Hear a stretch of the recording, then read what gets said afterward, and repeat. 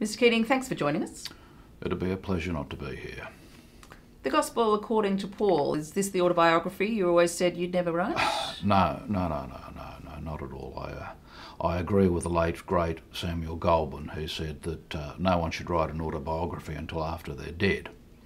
Now, this is simply an opportunity to remind people what political courage looks like, what leadership looks like. But perhaps you'll give us some insight into your many, many years in Canberra. Well, Canberra was a very different place when I arrived there back in '69. There were no hipster bars or boutique gin distilleries back then.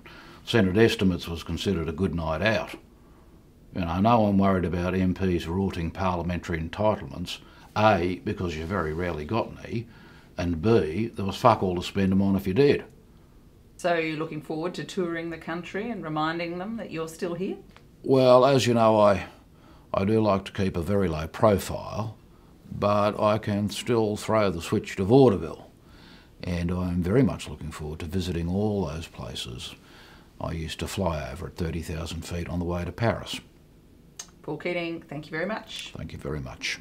Oh, don't forget to read out the dates and the ticket prices.